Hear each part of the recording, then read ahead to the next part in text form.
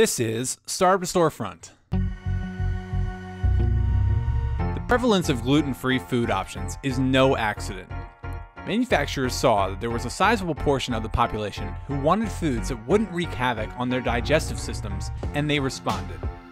To a lesser extent, the same is true for foods catering to the lactose intolerant among us, but the latter hasn't quite reached the level of the former. There are all sorts of statistics that contradict each other on how many Americans are actually affected by lactose intolerance, but the gist is the same. It's a sizable portion of the population. Our guest today is Katy Flannery, co-founder of Beckon Ice Cream. As someone who suffers from lactose intolerance, she knows firsthand how frustrating it can be to crave a food you know would not be in your best interest to eat. So she and her co-founder Gwen created an ice cream that seemingly does the impossible. It's full of dairy, but without the problematic lactose. So listen in as we cover everything from how she kept a photo of Tom Brady from his time at the NFL Combine on her desk to inspire her, the importance of knowing when to kick in a door versus finding another one, why they were told to bring on a male co-founder when they started to raise capital, and why they ignored that advice. Now, on to the episode. All right, welcome to the podcast. On today's show, we're talking to Katy, fellow Bostonian from Beckon. Thanks for coming on. Thanks for having me. For people who don't know, what is Beckon? Beckon is premium ice cream that's lactose-free. Tastes exactly like traditional premium ice cream that you've grown up knowing and loving without the lactose. And what made you want to start it? The obvious. We all have, I'm actually, I call it a lactard. Yep. Yeah. Are we all lactards together? Yeah. Okay. Yeah. I am very lactose intolerant. And being from Boston, ice cream's a huge part of, I don't know, like the culture going out and in the summer, right? So in my family, growing up, we always had ice cream after dinner. And if you said you didn't want ice cream, the next question was, are you feeling okay? So eventually, as I got older, started to realize that what I loved so much actually was making me not feel okay.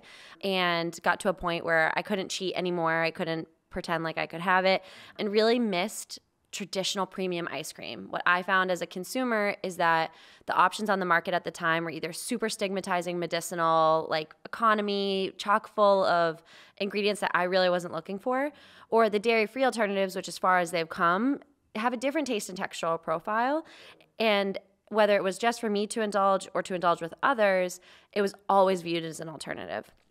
So I went to college to become a nurse, had a health science background, and with my friend Gwen, used that background to create Beckon's recipes, which the whole goal of it was not only that it was selfish at first, right? Like I wanted traditional. Problem. Yeah. Exactly. Yeah. I wanted ice cream that I could have, and that again, but that everybody else would want to enjoy it with me. So that is why we started Beckon. It's our mission today, and we're trying to solve that problem for as many people like me as possible. When you first started, so I can imagine like, all right, let's try to make a lactose-free ice cream. And now there's, okay, what are the products at the time, right? And so there's every other alternative, nut milk. None of them are that good, or maybe like there's different binders and gums that are required to make a good ice cream. And so what was the journey in like experimenting with all these different milks? So I actually was listening to one of your podcasts. I think it was about biodynamics. It was one of your recent episodes where they said that they were the experiment and they put themselves through all of that. That was me. But so at the time, I was in college when I first started this like journey and process of figuring out what foods made the most sense for my body. And in addition to lactose just not working for me, I also found out that like highly processed foods, things that had a lot of gums and stabilizers, made me feel equally as sick. So I felt like I was trading one problem for another. And so at the time, it was brands that were really made with like soy, rice, or the super stigmatizing and medicinal brands. And so after I graduated college, just went to my kitchen to start tinkering and playing with our recipes and really focused on fresh milk and cream, lactose-free, and then trying to figure out how to make it taste and melt like a traditional premium ice cream without using gum stabilizers or additives.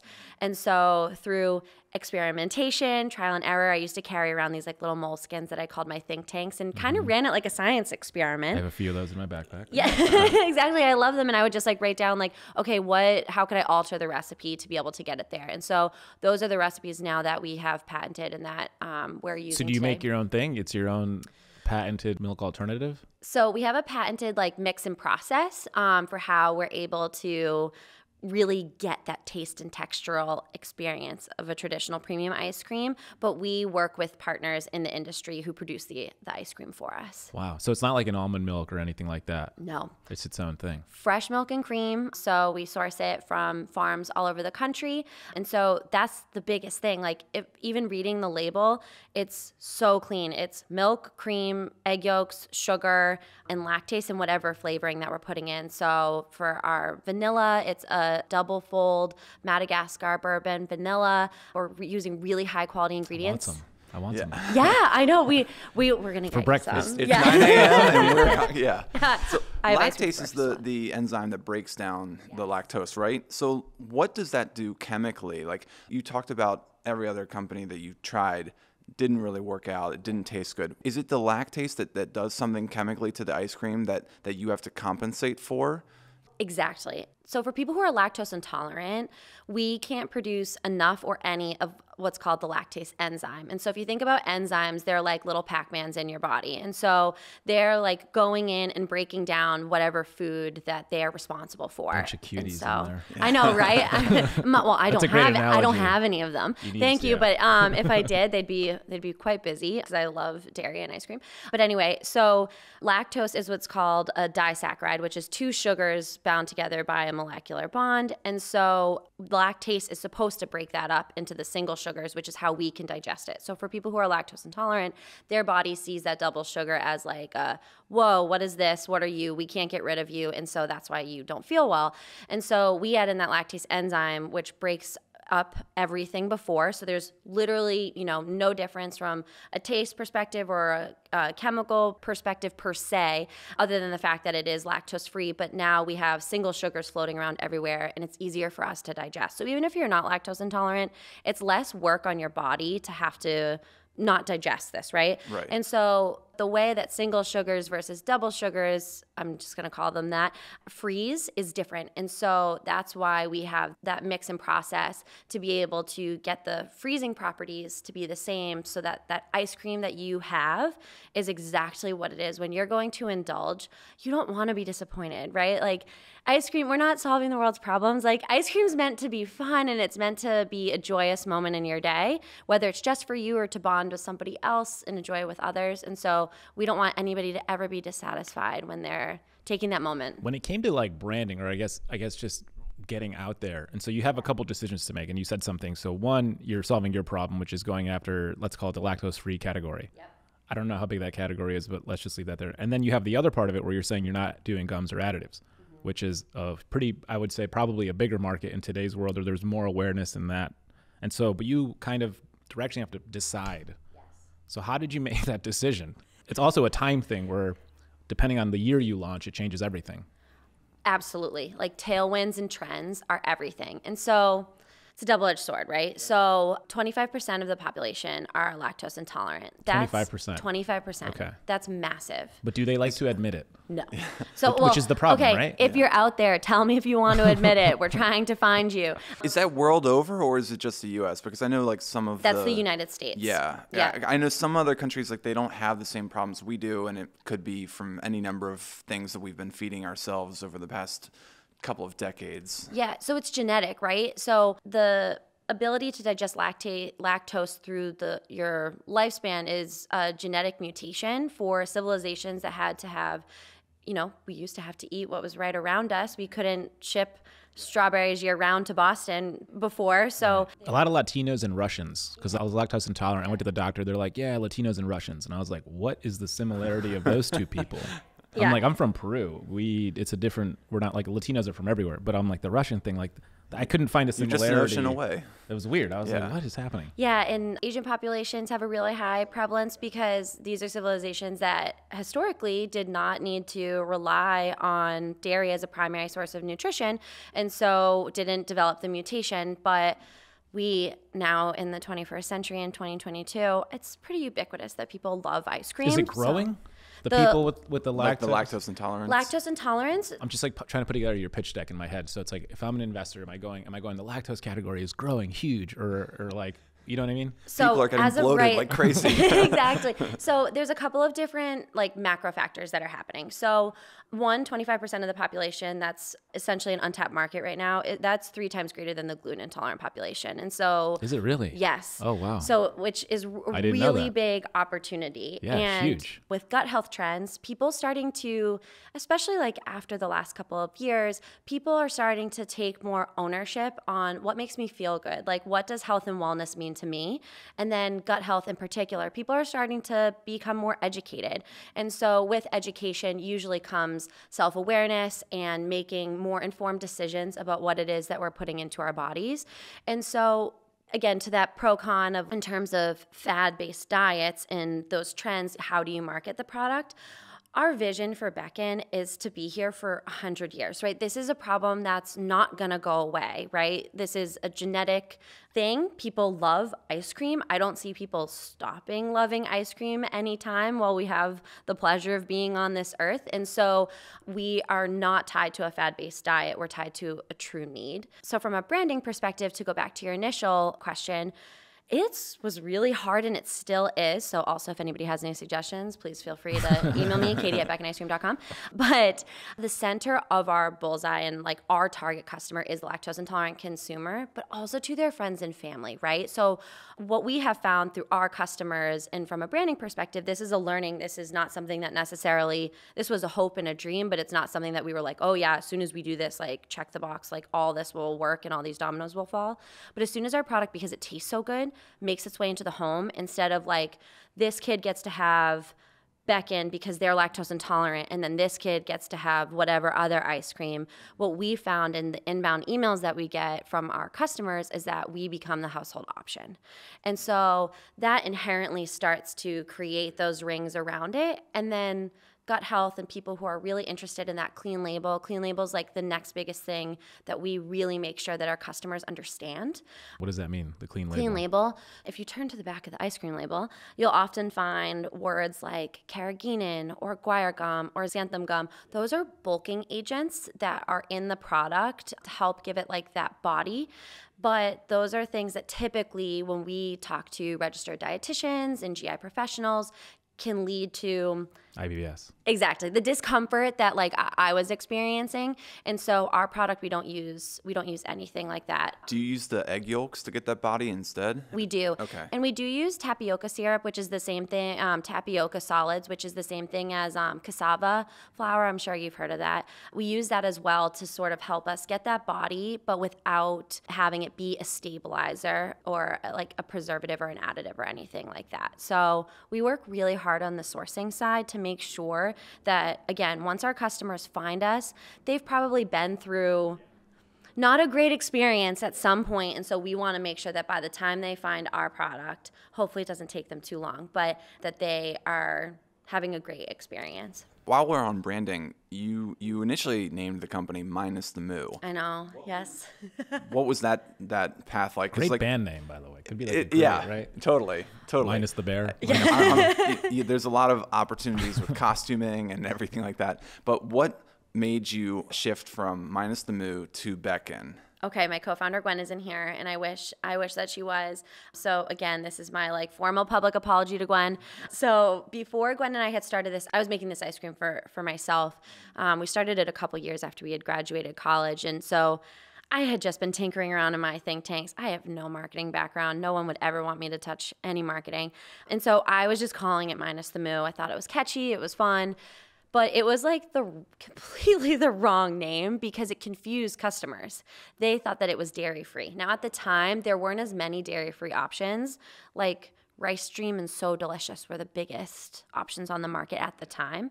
But then soon right after, trends can come in your favor or they can not come in your favor. Like the whole plant-based movement started to hit right after. And so customers were expecting it possibly to be dairy-free. And so we went back and forth, and we had already started in a couple Whole Foods and independent markets around Boston. And renaming your kid once you feel like they're already in kindergarten, now in hindsight, like they were barely in preschool, maybe they were in daycare or something, but it felt really scary. But Gwen had this instinct that it was the right decision to change the name. And so we went through that process and worked with a great company out in Boulder to really help us like, okay, who are we going to be next? You only really get one shot to rebrand. And so working with them, Interact out in Boulder, they're great if anybody needs any recommendations. But we went through, what is the origin story? Why are we here? What is it that we are looking to bring to the world? And so what we had been hearing from our customers was that they had felt left out of the ice cream category. They had felt left out of, you were talking about your dinner table, like they had felt left out of those experiences. And so Beckon is their callback to real ice cream. And it's more of a calling to like, whatever it is that you want, don't let anything slip by. So that's how we landed on Beckon, and hopefully everybody likes it. It's been in the market since 2018. Do you feel more pressure today to move into like a dairy-free category because of what's happening, or like this plant-centric world that everyone's so happy to move into?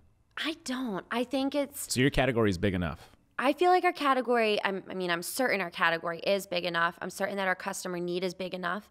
I think that the other thing about entrepreneurship, you guys can relate to this, it's really hard to get up every day and deal with whatever it is that's coming down the pipeline. And so I believe, and Gwen believes in this product. We believe in what it is that we're bringing into the market. And I have to stick to my gut, metaphorically and physically. Pun intended. Pun intended. And again, my journey, and just from what we've learned from our customers after being in business, about there's not a one-size-fits-all solution for anything in life, and so there's not going to be a one-size-fits-all trend or product. And so if our product doesn't exist, then what happens to all these customers like me that plant-based option just really isn't going to satisfy them or work for them? Yeah, well said. When you first came out, what were your flavors? So you work in the lab probably forever, and then you go, okay, cool, we're ready. Yeah. How many different flavors did you have? What was your favorite? Oh, this is a fun one. Okay, so when we were at the farmers market, Which market, by the way? Which market is SOA. this? SOA. The SOA market. That's in where Boston. I sold bow ties. I had a bow tie company. We'd go. 2 SOA alums right here at the table. SOA Can you alums. believe it? We're in great company. People who don't know, SOA is an amazing marketplace that happens, I think, every Sunday morning. Yes, right? Every Sunday morning. And there's a dictator there that will basically, if you're late, tells you have to leave immediately, or will sell your spot. And it's a bunch of vendors that rain or shine come out and sell whatever it is. So candles, ice cream. We were selling bow ties. And now it's like there's food options and stuff, but it's basically like the Melrose Farmers Market here in LA. I don't know about you, but I still can't go to a farmer's market. My stomach turns. It's all the pressure. It's the setup. Oh, it's the setup. All the pressure just wondering, are people going to like what it is that you worked so hard? I had a 2-door car. This is so crazy. Yeah. We would put a 10 by 10 tent inside of it. Yeah. Oh, yeah. Oh, my God. Sideways, or like, did you have a trunk at all? Must have been straight down the middle. Yeah. I think it was straight down the middle. But basically, It was like there was 2 grown men in this vehicle, me and my co-founder, and we were just stuffed with stuff. And it was so embarrassing all the time. And people were like, how does anything fit in there? I'm like, we just make it work. Yeah. And we did it for, I want to say like years. But it was very profitable. It is great. It's a great way to start. Unless it rained. Oh, which is the thing. And then you're like, should I go? Should I not go? And then you can't miss it's a whole thing. But so you started at SOA. We started at SOA, and Gwen also, she's a beast. She was living in New York at the time, and there's nothing wrong with the megabus, but she took the megabus after work. I'm not trying to... Free Wi-Fi. Yeah, right? On the megabus. She took the megabus every Friday night, would get into my place at 2 in.the morning. She stayed in my apartment. This is real hustle. With me. This is the reality of starting this fresh. Is the things that when people are like, it's going to be hard. And you're like, nah, it's going to be fine. And then we would get up, we would work all day Saturday morning in the kitchen. My mom and I would pre-make the mix earlier in the week. And we both had full-time jobs. And then we'd make the mix in the ice cream all day, and our flavors at the time were vanilla, mint chip. We had a chocolate, espresso, a lot of the flavors that we still have today. We tried to make sure, I had been to the Penn State ice cream short course, so we tried to make sure that whatever we were making, it was scalable. Whether it was just in our... What's the Penn State short course? Yeah, the Penn State ice cream short course. What is that? So it is ice cream course that they host every year. Ben and Jerry went to when it. You say course, like a this is a week-long collegiate course intensive. or something like that? I hear Penn State and I'm just like, Yeah, I'm it's like thinking of the right one, right? Yeah, you're thinking of okay. like the Penn State Nittany Yeah. Lions, I think is what it is. But Yeah. so I went there to like learn about ice cream, and again, like Ben and Jerry went there. Everybody in ice cream goes. Like Unilever sends like 30 people every year. It's an awesome course. But from inception, we were able to see, okay, from my little batch freezer, which her name was Humble, to a massive plant like we're in now, what's the order of operations here? How is this going to run so that we didn't like get this flavor that everybody loved that we couldn't replicate? And then a lot of our flavors at the beginning were mistakes that I had made. So one of my favorite flavors and one of our best-selling flavors is our sea salt chocolate chip. And so spoiler alert, that was not intentional. It was our first weekend in the kitchen. Gwen and I had like dumped our bank accounts out to be able to get this started. You know, we were up to our eyeballs in credit cards, and thank God so it is profitable at the time, because that's really how we fueled the business in the beginning. But someone was like, you should add a little bit more salt. And so I had no idea what I was doing, added too much salt, ruined what I thought was ruined the mix. Back then my skin was a lot thinner. And so I actually cried, and because I was like, I have all this money on the line. It was like 15 gallons. I had no idea. I thought it was so big. That's a lot at the time, yeah. It was a lot at the time, right? Really, yeah. And so I went for a walk, and I was like, I can't trash it. And so I was like, what are we going to do? And so I came back, and I was like, Gwen, we're going to throw chocolate chips in it. We're going to call it sea salt chocolate chip. People love sea salt and chocolate. We'll one-off it. My apologies to you and yours. Love the pivot. We'll just never see it again. It is what it is. It was from that day, it sold out completely. And it's been like one of our best sellers since. So every time I'm having a moment where I'm like, oh my God, what am I going to do? I kind of think about that. It's like, right. Just got to keep moving. Like, what can I accidentally tip into this batch? Exactly. Yeah. We had a couple of those. We had like a chocolate coconut, because I tipped coconut into it. And there was a couple of those. But our flavors right now are our vanilla, our sea salt chocolate chip. We have a mint chip, a peanut butter cup, which we are upcycling. We call it cup cycling. Peanut butter cups that would have been scrap. So we're trying to help also prevent food waste. We have a dark chocolate brownie.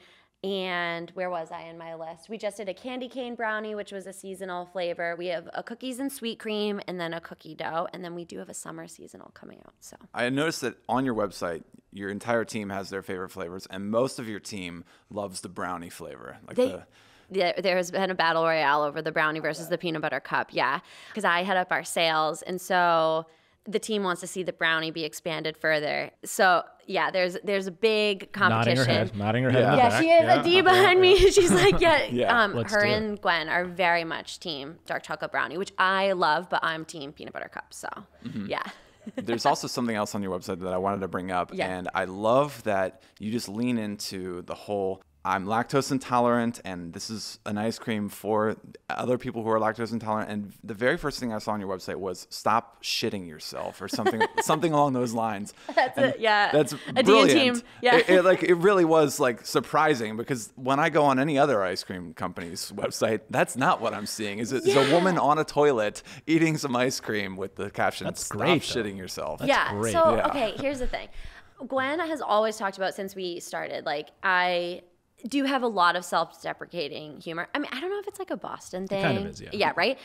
And so just in college, like anytime I got sick, I just leaned into it, right? And when we were talking to other lactose intolerant consumers, it's interesting like how quickly they'll let their guard down and tell you things like that. And so that was a voice that we hadn't really been able to garner and capture until Adi and Carly and our team were really able to put it together in a way that it resonates for how people are like actually talking about it, right? It's like, why hide it? It is what it is. Just in the whole stop shitting yourself thing. Oops, sorry, Mom. I didn't mean to swear on a podcast. So I'll get a phone call about that later. But it's also too about like just like stop pretending like what you need isn't what you need. It's kind of like Beckon, right? It's at face value, we're calling you back to ice cream, but in the larger scheme of it, it's like, why are you spending any minute of your precious time who knows how much you're going to get doing something that doesn't make you feel great. And like, that doesn't mean that we can be self-indulgent all the time, but the whole campaign is really about stop pretending like this isn't a problem for you. Let's solve it. And let's make sure that like, if you go on a date, like you don't have to worry about not feeling great after. I almost like, my husband and I have been together for 10 years now. I almost didn't go on the first date with him because he wanted to, we were in college. It was the very end of school, and it was like during finals or something, our senior year. And he was like, do you want to come over? I'll make dinner. But all he really knew how to make was like grilled cheese. And I didn't want to tell him like, oh, honey, no, I cannot have grilled cheese on a first date.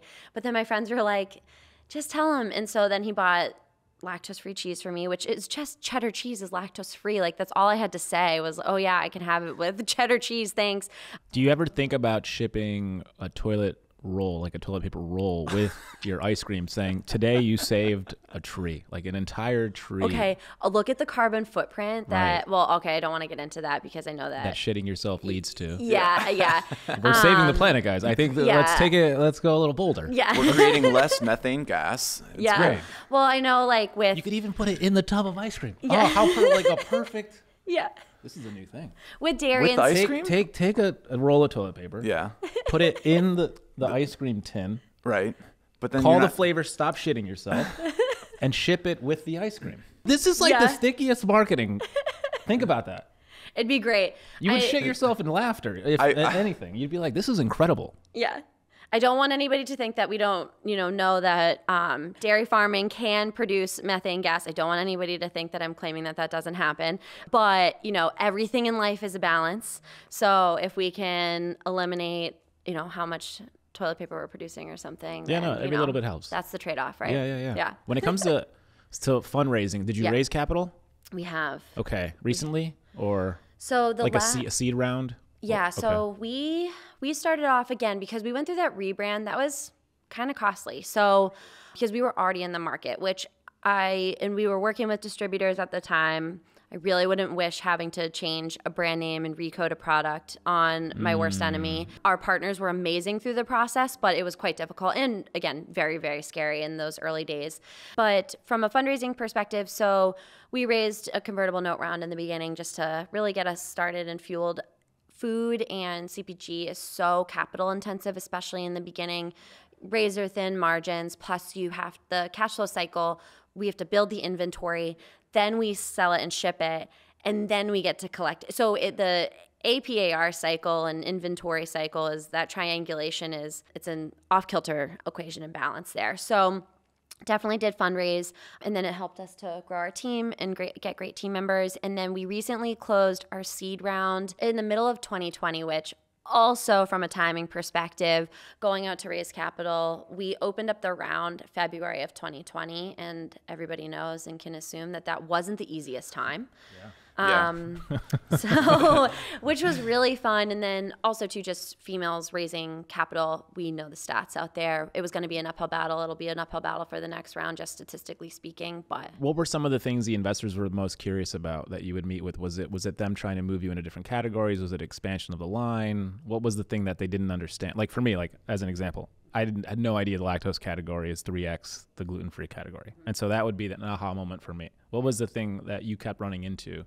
You realized, the investors really don't understand a couple of these things. What were those things? Yeah, I mean, it always starts with the size of the market, I think surprises people. And then the fact that the options for customers, like we are not a Me Too product. We are the premium real dairy lactose-free ice cream on the market. And that's something where it sounds so simple, but oftentimes entrepreneurial. So it should be that simple. It should be that simple. So I'm more of like have you heard of like the term like you're a sunbird? Like I'm a sunbird entrepreneur. So like I see things in different spaces and like bring them together. So I was like, why is there a great lactose-free yogurt, but there's not great lactose-free ice cream? Like that to me was just like a duh. So I think just people understanding that we are really serving that need.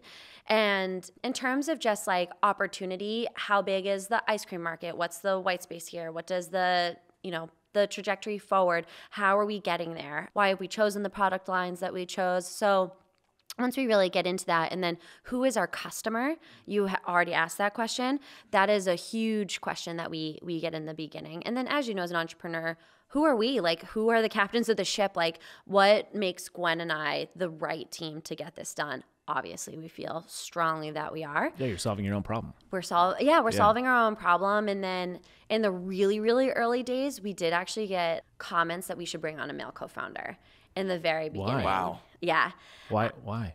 Because, you know, I think there's, in terms of the fundraising, less than 3% of venture capital still goes to female-founded teams. Less than 2% of female-founded businesses ever get to $1 million in revenue or more.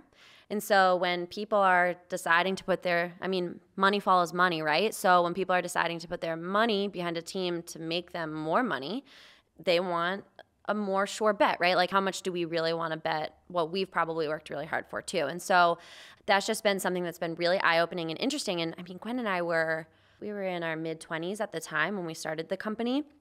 And so we were young, had never been entrepreneurs, and it was a little jarring to be like, oh my gosh, someone just like took one look at me and said I wasn't enough. And so through that process, we've also, you know, really found our position to what gets us up every day as well. We need to have more diverse teams, and we need to have more diverse leaders. And so it did take me a pause and a second to be like, should we bring on a male co-founder? And then I was like, absolutely effing not. Yeah, because absolutely not. I like, not that there's anything wrong with that, but I think just for Gwen and I, that's been a huge motivating factor too from a capital That perspective. makes me want to shit myself. That someone told you that. That's like so. And as a Bostonian too, Yeah, like, it's like fuck yourself. you have, exactly. And like Go that, fuck yourself, kid. Yeah, that rage. I don't drive a single day without like honking my horn and flipping somebody course. off. That rage is always just like right here. right there. Right. And so this actually, the first. Don't act like you know. Yeah. Hey, my mom is from Boston. I spent a good amount of time there. All right. There you go. We'll give Maryland it is to much you. more peaceful. But we were in a pitch once, and it was like one of our first pitches. And for our seed round, it was really, really early days. And someone said, well, at least you're better to look at than Ben and Jerry when Q&A opened up. And Gwen, I mean, That's to be fair, they were very good looking guys. yeah, You know? but like still, I was like, would you have said that to two men? And so I could just feel the rage just coming up. And Gwen, my rage wasn't as easy to control back then. I could just feel her hand on the small of my back, like, please just don't jump over that table. But yeah, it is what it is. But also too, I think there's been a great shift, and we need to see that momentum continuing to move forward of this yearning for diversity and understanding that it wasn't there. So yeah, I think representation's part of it. I know for this month we've featured only female founders for all of March for Women's History Month, and we obviously my wife has her own company. Yeah. And even in construction, like for her, I was gonna say, right? It's like pretty insane to the point where like, oh, so your dad gave you this company, or like, where's your husband? Does he own this? Do you know what you're doing? Yeah. And she gets those questions. Yeah, all the time. And then I tell them, like, if I'm ever on the site, I do development, so my firm will hire her firm. Yeah. And then she has obviously her own projects, but I'll tell all the men or anyone on the project, I'm like, just so you know, we do construction because this is where we bury the bodies. And I'm like, and she'll bury you. Yeah. I'm like, disrespect her, she'll bury you. Yeah. Do you have any advice for female founders? Or like some hacks you do? Like, I'll give you an example. We invested in Good Milk, which is an almond milk company, and Brooke, the founder, when she fundraises, she dyes her hair pink. And so that's like fundraising season for her. Yeah. That's her thing. It's like her cape. Yeah. And it's just like, when she told me that, I was like, that's really cool. But it's also her way of basically being like, I'm so female and so pink. Yep. I love that she just leans into it. Yeah. It's a journey. I can't say that I found the silver bullet. One, surrounding yourself with the right people is like part of it. The team, Gwen is my ride or die. Our team's amazing. So that's a huge part of it. That's empowering. Our friends and family have just been phenomenal. I also work with an executive coach. So if I can't pump myself up, I have someone on speed dial ready and able to help me. And so I think that for me though, it was this realization, and I think it's more the self-talk. It's like, if you don't believe in me, respectfully get out of my way. Disrespectfully get out of my way. I'll bury you. Bury the body. Exactly. It's just like that, because it's like, look, I'm not going to be everybody's cup of tea. That's fine. And whether that's socially or from a business perspective, it is what it is. But it took me a while to figure out, I don't need anybody else to tell me that I am enough. Like, and also too, women are very performance based. So it's like, okay, I've done these things and this is why I deserve to be here. Yeah, we have all of that behind us, but also too, we have a vision, we have a mission, and I will not stand for anybody stepping in the way of that. And so if you look at me and say, I'm not going to get it done, that's fine, have your opinion, but I absolutely will. We've already been doing it, and here we go. So I think that's kind of my advice. It's like, there's going to be 1,000,001 reasons or people, or, I mean, starting your own business, it's really hard. It's awesome, but the days that you have that feel a little bit more like, what am I doing?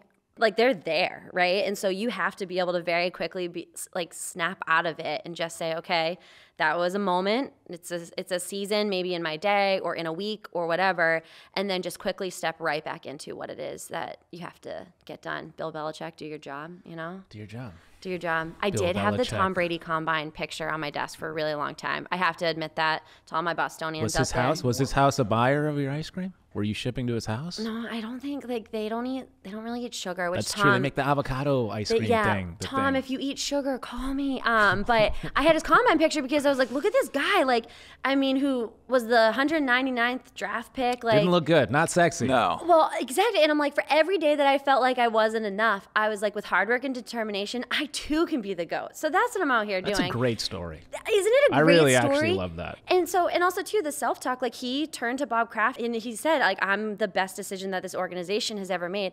You know, you have to have people that you look up to too. And also to like other founders in the industry and who've been there before. That's been incredibly helpful for us. I know for me, I've developed, it's almost like this reaction where if I'm talking to someone and they don't understand what I'm saying, or they start to pick at things that don't matter, I just go, oh, they're dumb. They don't get it.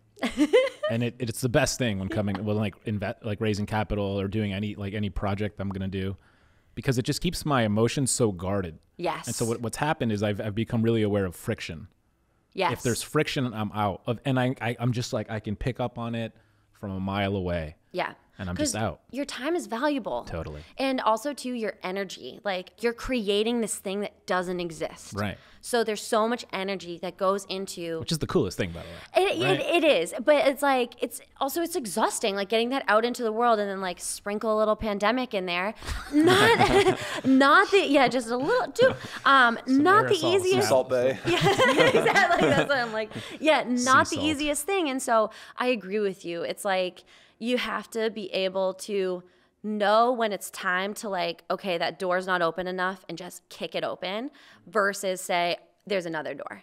And so you do start to learn when those moments are. And my co-founder, Gwen, she is so tenacious. Like, if there's a door that she thinks should be open that's like still locked, holy smokes, I've never met anybody who will bang against it as hard as she does. I'm like, wait, do you want to find the other door?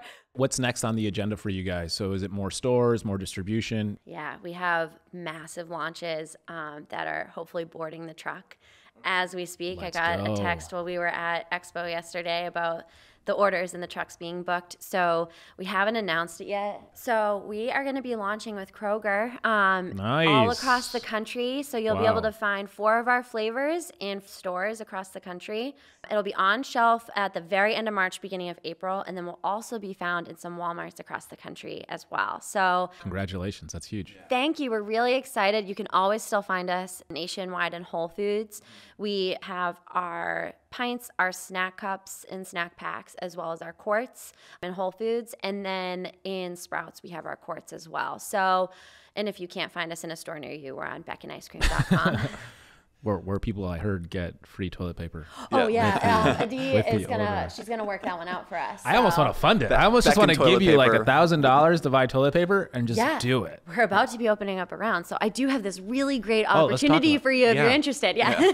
We do invest sometimes. Yeah. Yeah. There's a company at Expo West, at Ouroboros. We invested in them. They came on the podcast like 3 weeks ago. Exciting. Oh wait, I've Which is talked cool. to them. To Paul? Paul. Yeah, I've talked to them. Yeah. They reached out about it was like an operational question that they had. So I love That's what I their love about him, their actually. packaging. He'll call himself like a humble idiot, I guess. Yeah. But like he's dumb enough to try anything and smart enough to ask for help every step of the way. So coming from healthcare, it's been one of my favorite things about this industry. In the very beginning, we had obviously no idea what we were doing. So we would just walk the aisles of Whole Foods and be like, I like their brand. I like their like ingredients. I like their just like general packaging. We would email or call or see if we could get a meeting with somebody. And at the beginning, 9 times out of 10, it was the founders. And they would take like 30 minutes or an hour of their time for someone who didn't even have a product yet. And so it's been really interesting to see how willing people are to be able to share their knowledge and share their experience. So that's something that we have also taken. Again, if anybody out there has any questions, like, we want to pay it forward, because it's something that's really amazing about this industry is how willing people are to just provide help and support. CPG is super tough. And so for anybody trying to get their product out to market, it's really great to be able to say, I need to learn from someone who's been there before. And so we too, all the time, like if we don't know an answer, we have zero shame. We will email or DM anybody. Yeah. Like no shame in our game. That's the right move. So is your position today basically you're launching all these stores and then assuming the velocities are there, you'll just raise your A round? Is that that's the logical next step? That is. And also too, for our vision, we are really hoping to continue to expand and make sure that the right products for the lactose intolerant consumer are available. We have a ton of. What does that mean? Well, we have a ton of flavor requests and formats. So right now, you're mostly going to find our pints. And so our snack cups and snack packs, people love them. And so that's something that we would love to be able to bring to more customers. It allows for that permissible indulgence.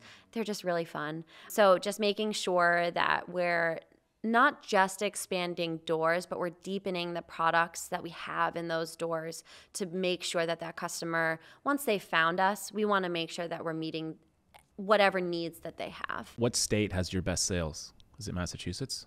State? Yeah. Oh my God, this is a really tough question. Is it Indiana? Yeah, Massachusetts actually would be number one. Yeah. And then do you find, I don't know if it's too early to ask you this, but do you find that when it comes to fundraising, the East Coast they get it, or do you find the West Coast gets it more? So this is a really interesting question. I'd be curious to see what you feel as an investor. I think it depends on how much you're raising. And so how much you're raising and what the style of your round is, whether or not it's a convert or, I mean, if it's a safe, that's become more prevalent, I feel like, across the country. But in a couple years ago, it was mostly West Coast. And then that was a Y Combinator gem. Exactly. The YC safe. Exactly. And so for the price rounds, like depending on how much you're raising, it's going to dictate the kind of investors and the profile of the investor that you're going after. Are they more industry agnostic? Are they more of an individual angel? Are they part of an angel group, or are they part of a VC firm? What does that look like? And then I think that the size of the round and your industry dictates a little bit more whether or not geography is going to be a factor. And so in the earlier days, geography is so much, I felt like it was a huge factor. Now, not so much. Where do you see this all going? Like, what would you look back on and be like, this was a cool ride, this was a cool journey? I'm terrible about that. This is something that I'm always looking forward, like even for where we've been, I don't really ever look back. And you know how you were saying, like, guarding your feelings. Yeah. I don't ride the highs because I don't want to ride the lows. Same. So, which is also, it's like kind of. It's a problem. It's a problem. It's a problem. And so to all you got to celebrate the wins. Exactly. All the entrepreneurs out there, even if it's like a small win, like let yourself indulge in it if it's just for a minute, because. Have some ice cream. Exactly. That'll maybe fuel you for the next down. And so Gwen and I always talk about this. Like whenever there's a down, there's an up. Whenever there's an up, there's going to be a down. But we know it's just going to keep cycling. And so how do I view success?